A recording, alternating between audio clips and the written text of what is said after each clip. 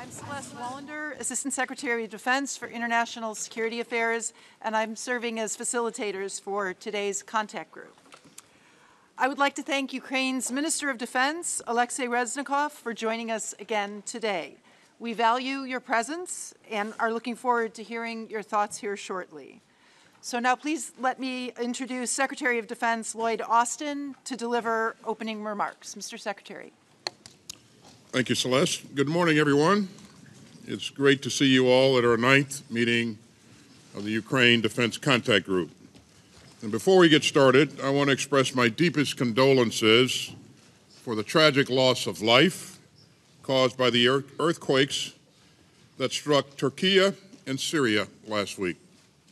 And the United States will continue to work urgently with our Turkish allies and others to rush assistance to those in need and in anguish after this terrible tragedy.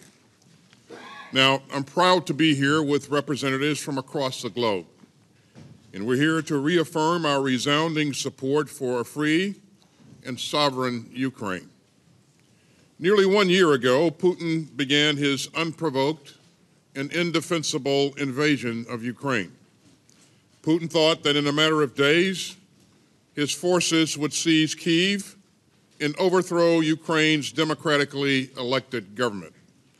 And he thought that the international community would just live with it. As President Biden said last week in his State of the Union address, Putin's invasion has been a test for the ages and a test for the world. Ladies and gentlemen, we've responded by standing up for our shared values of sovereignty and freedom. And we've risen to this challenge with unity and resolve. We've moved out with urgency, the urgency that the moment demands. And time again, it has mattered that we delivered on what we promised to Ukraine.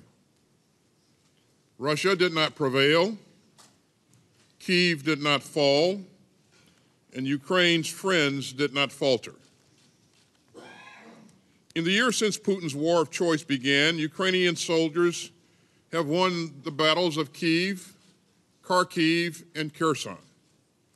They've pushed back invading Russian forces with javelins and stingers and other systems donated by the countries in this room.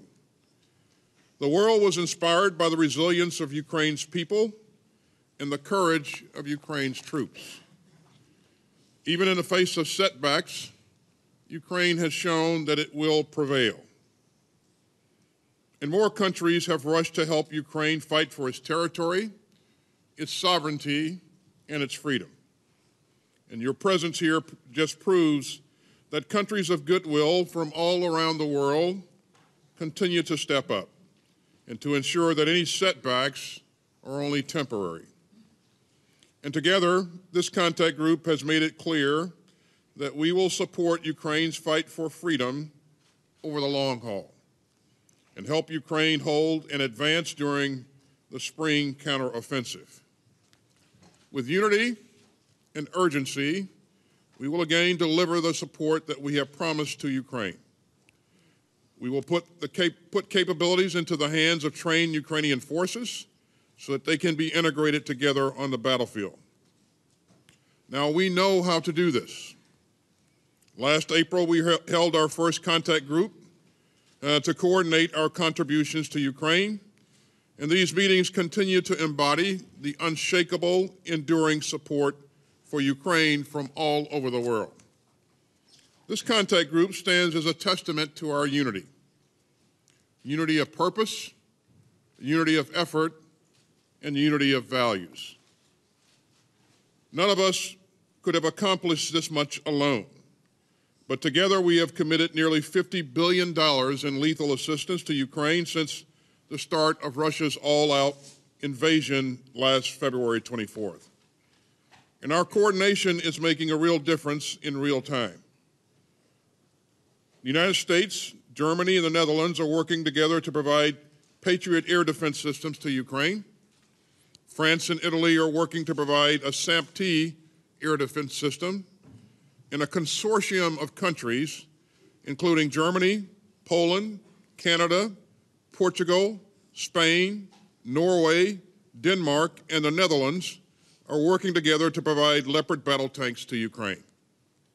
For more armored power, the United States, the Czech Republic, and the Netherlands are jointly providing more than 90 T-72 tanks. This is in addition to Poland's latest donation of T-72s. The UK has provided a company of Challenger main battle tanks and has worked with several countries to source more ammunition for Ukraine's defenders. And we're working together on training for the Ukrainian armed forces through bilateral and multilateral training initiatives like the European Union's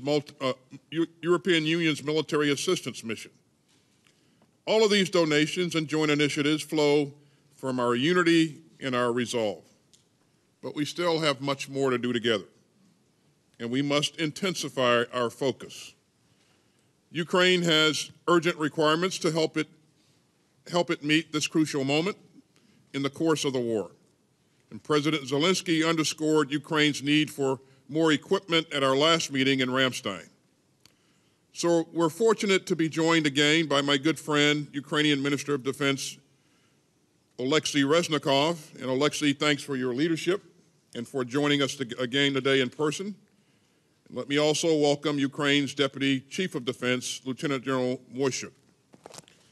It's great to have both of you here with us, and your presentations will help us sharpen our focus on the situation on the battlefield and Ukraine's most critical needs. Of course, it isn't just our goal to provide equipment, it's to provide full and lasting capabilities. So today we'll continue talking about integrating and synchronizing our support so that Ukraine has combat-credible capabilities that matter and endure. We'll also hear from our EUCOM commander, General Cavoli, on the integrated training that's being conducted across Europe. And we'll discuss industrial-based initiatives that will help sustain our support to Ukraine for the long term. We'll also talk about ongoing accountability for the historic levels of security assistance that we're providing to Ukraine. And Minister Reznikov, let me commend you for your team's cooperation on this. Ukraine is committed to making sure that the equipment we're providing gets to Ukraine's defenders on the front lines. Now, today's meeting comes at a critical time. The Kremlin is still betting that it can wait us out. But 1 year on, we are as united as ever. And that shared resolve will help sustain Ukraine's momentum in the crucial weeks ahead and help Ukraine travel the challenging road that lies beyond. And looking around this room today, I know that our unity will only grow. We all understand the stakes in Russia's war of choice. This isn't just about Ukraine's right to live in peace and security. It's also about the kind of world that our children will inherit. None of us want to live in a world where autocrats can assault their peaceful neighbors, trample their borders, and bombard their people. So we've come together to stand up for a world where rules matter, where sovereignty is respected, and where civilians are protected. Now, let me pause for a moment while our friends in the media depart, and then we'll hear from our Ukrainian colleagues. Thank you very much.